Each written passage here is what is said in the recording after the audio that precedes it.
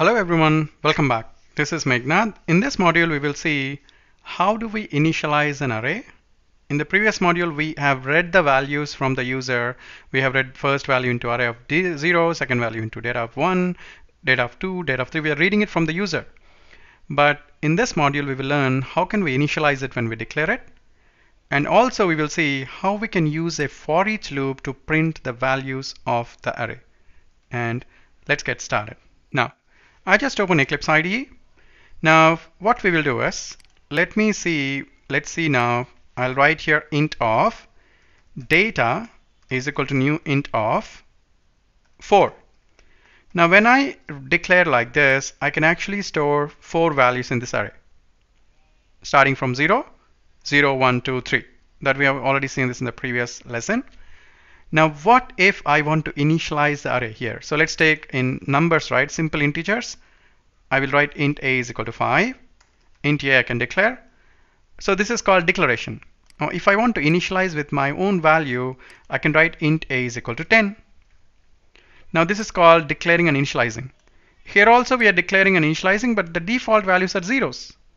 Now what if I want to initialize with my own values in this array? So now we will learn how do we initialize with user-defined values when you declare an array. So let's say this now. Now all I have to do is int of data is equal to new int of, and then put flower brackets and write 5, 10, 45 and 90. Now this is how you can initialize an array in the same line. Remember, when you are initializing with some values, I'm initializing with 4 values. When you are initializing with some values, you should not mention the size here, because you're indirectly telling the size here, so you should not put the size here. If I put the size here again, it will give an error. So size is mandatory, but in this case you don't have to put the size because you're already telling the size by this. So if someone sees this, they'll understand that okay, size of the array is 4.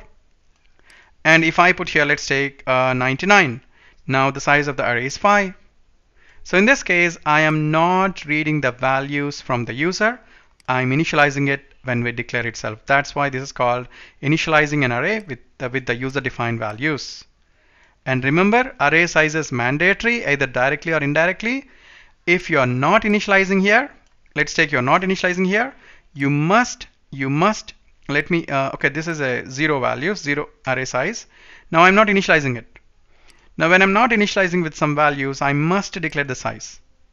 I repeat, when I'm not initializing the array size, I must declare the values. I must tell the size here. So now I'm telling the size of the array.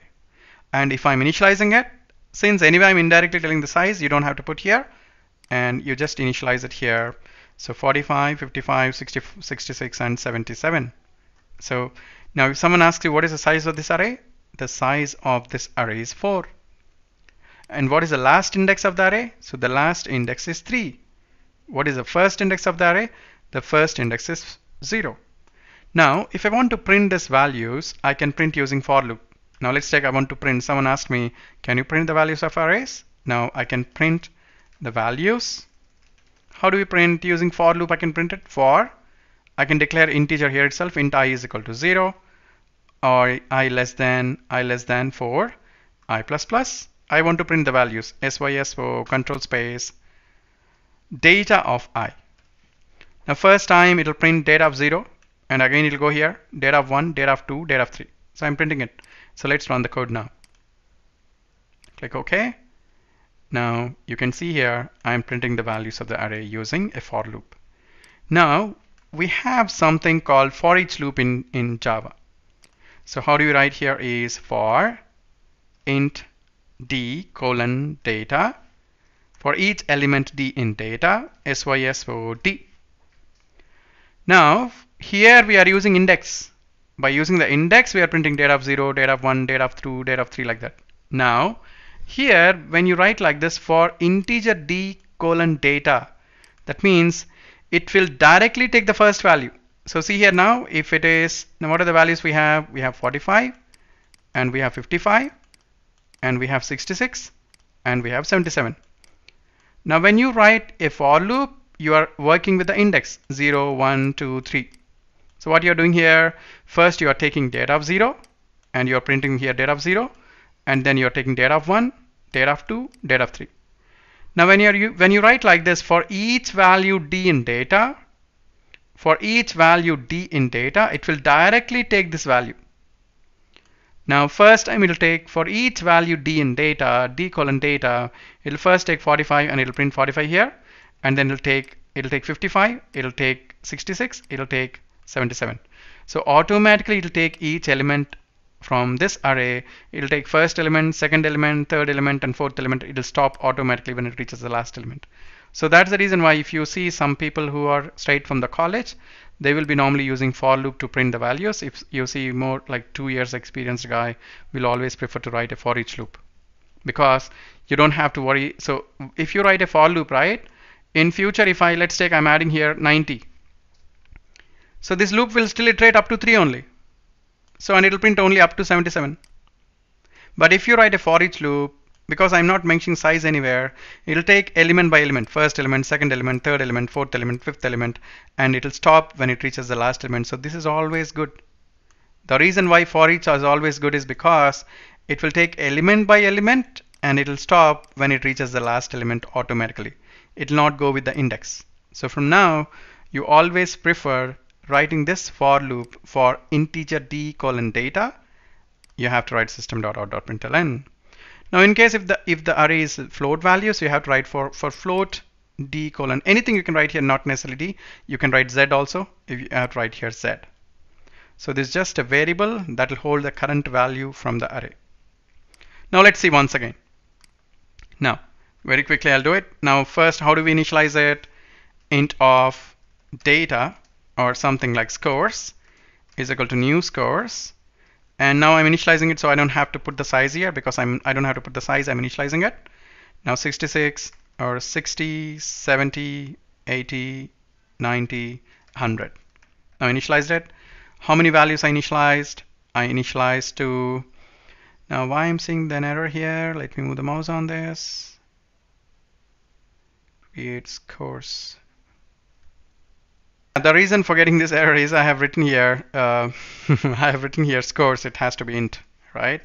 So int of scores equal to new int, and because we are creating integer. And now what I'll do here, I have to print the values. So what I have to do here, I'll be writing a for each loop for int yes colon scores, or you can write anything for each value z in scores. And all I have to do is I just need to write SYSO Z. So what happens in this case, the Z first it'll take 60, it'll print here, it'll go to the next value, 70 it'll print here, 80 it'll print here, 90 it'll print here, and 100 it'll print here, and it'll stop. So you don't care about the index. That's why this is called for each loop in Java. For each loop in Java is used to print the values, is used to loop through the values in array.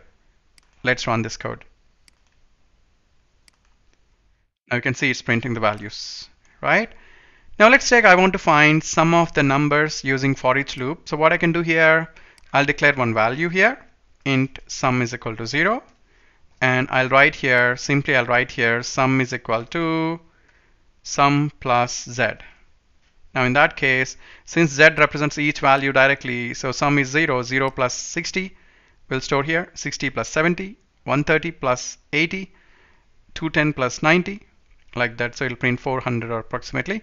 So let's run the code and let's see whether it'll print. Now I'll just need to print the sum, SYSO control space, sum is equal to plus sum. Let's run the code. Now you'll see it's printing 400.